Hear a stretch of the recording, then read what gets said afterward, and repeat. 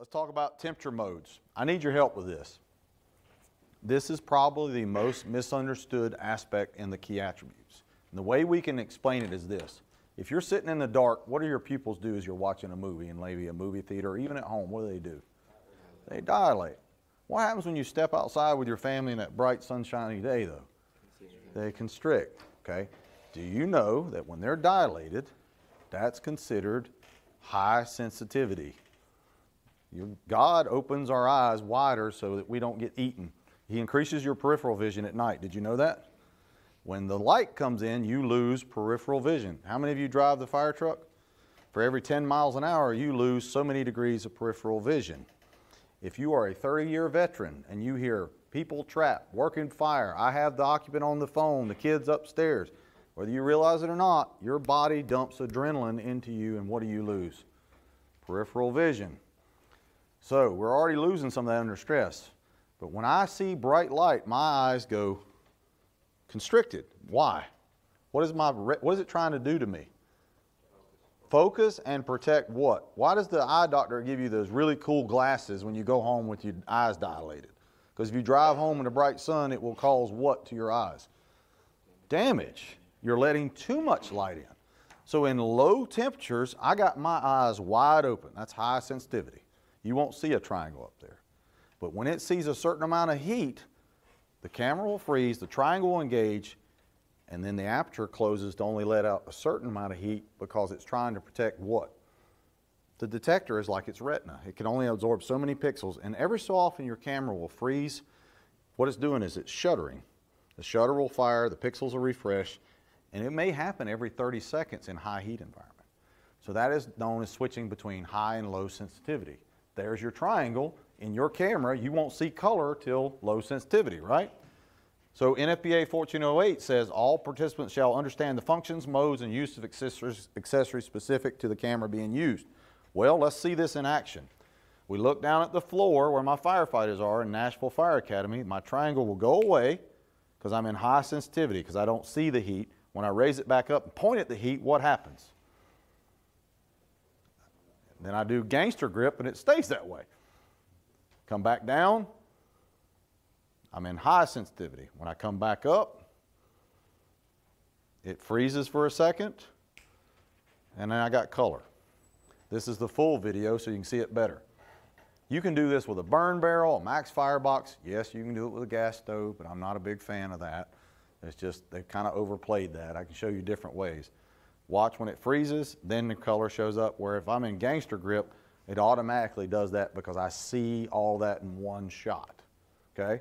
This is your FLIR in high sensitivity. See the detail of the helmet? This right here is what gets people in trouble. You see that white, seemingly innocent line in that room next door? 2 rooms away, it looks like that. But right there, does that look like much to you? We are terrible at interpreting grayscale. The ladies in the room, you will be happy to know that when I get to the colorization part here in a minute, you win on grayscale. Women can see more shades of gray than men. And the movies lied to us, there's more than 50. There's 1,000 shades of gray in the color palette industry. There's 255 gray Crayola crayons, imagine that, in this image, contrasting grayscale images, pixels. But the human eye can only see 30, and that's the average female, and the average male can only see 10. Now, if you're under stress, both of you can only see 4. So why do you think we have a stoplight with red, yellow, green? It's not 3 shades of red, okay? And, Lieutenant, something you need to find out, do some type of survey, how many firefighters do you have that are colorblind?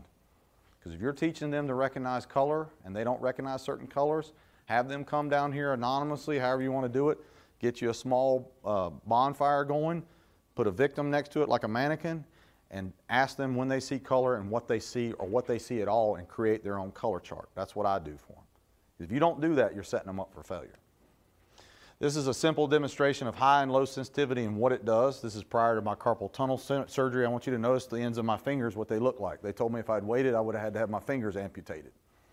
If you don't think that messes with you, so watch. My hand goes over the fire and poof, what happened to my hand? Other than it's getting warm. Did my hand change temperature, really? Do it again. My hand starts off dark, And then when the camera changes to low sensitivity, how does my hand look then? Light. Did my hand really change temperature? What changed? The background. And it went to low sensitivity. How many of you have trained in cold smoke, fake smoke, looking for a heated mannequin or victim? What are you ingraining into a young, impressionable firefighter's mind that a victim will not look like, unfortunately, in a fire? 2 rules, background and body temperature. Background, how hot it is the camera high or low sensitivity, and is the victim alive or dead? If the victim's alive or just recently deceased, they are known as an active emitter. Their body's trying to do what naturally? Regulate temperature, so they will show up dark unless they're buried under something. If they've been dead and dead a while, how are they going to show up if they're not regulating temperature anymore? They're going to blend in with the background because they're just simply a sponge. Great friend of mine and fellow instructor Joe DeVito says this best: if your tick changes modes, so should your tactics. Please remember that. If you're that close to the fire and the triangle engages and you're doing nothing about it, don't blame the camera because it's warning you, hey, Mr. or Mrs. Firefighter, it is really hot. Okay? And if it's in high sensitivity, relatively, I can do what I like my knees walk. If it's low sensitivity, I need to be what? Down here and doing something about it. Or I need to get in and get out. I don't need to hang out and admire my work. Those of you who cut holes in roofs, they say you cut your hole, get off, don't admire your work. And here's what I told you about being careful about scanning too fast. We're in a cold hallway and we simply open the door to this room we created called Hell's Kitchen. And all we do is allow them to look into the room. We burn in it all day, but we won't let anybody make entry. And we say, would you search this room? They let them look without the camera first. Then we let them look with the camera. Notice the delay first. And then what happens?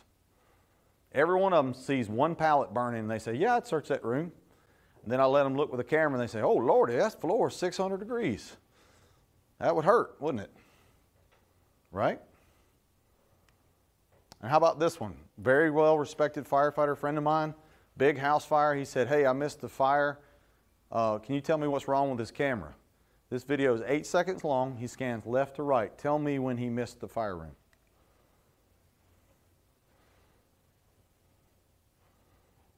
Anybody figure it out?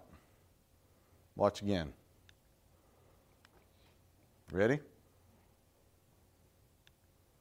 Right there, the camera is freezing. Watch what happens after it freezes. It tried to change modes, but what did he do? He kept on moving. Watch. It locks, freezes, and he keeps on rocking. What was in that room? Heat. Enough for the camera to say, ooh, trying to focus in. I'm going from dilated to constricted, right? Tactical patience, my friend John Dixon says. 1 second difference between these 2 images. What is the difference in the information you gain?